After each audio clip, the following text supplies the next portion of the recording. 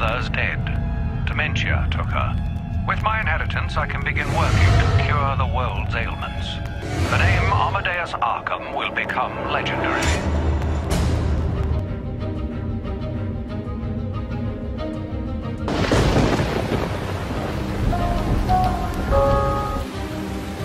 Over 90 years ago, the Elizabeth Arkham Asylum for the Criminally Insane was founded by Amadeus Arkham, a respected psychologist in Gotham.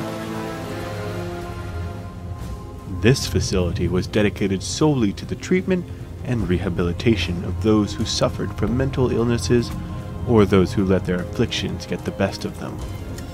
As opposed to other facilities, we believe that nurturing treatment provides the best results, rather than throwing them in a cell to rot.